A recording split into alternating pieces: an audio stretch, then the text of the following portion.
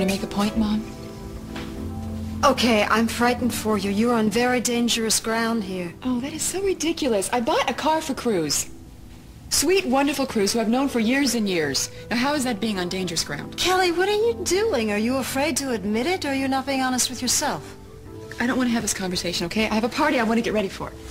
I should have seen this coming, but I didn't because I've been so concerned about myself that I wasn't watching. I don't need a keeper, Mom. No, you don't, but you need attention, and you need love, and you need affection.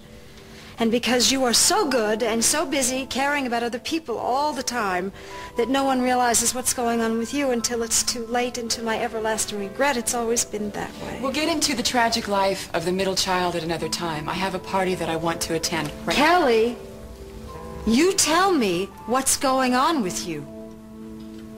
Now, is Cruz simply your brother-in-law, just a friend? Or do you have a lot stronger feelings for him?